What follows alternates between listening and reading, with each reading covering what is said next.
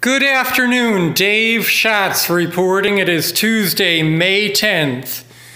We are looking at the new Halal Guys franchise, which opened on Saturday, May 7th here in East Brunswick in the Toys R Us shopping center on Route 18 South, right next door to the Chipotle restaurant.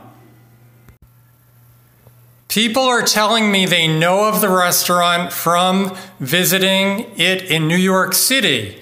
That is the food cart in New York City. Halal Guys started off as a food cart, and they claim to be the pioneers of American halal food. This location in East Brunswick is the first East Coast franchise. And the franchise group plans on opening more. The weather has been warm and people are visiting from all over: Edison, Woodbridge, Old Bridge, Marlborough, and of course many other towns, and don't mind waiting online.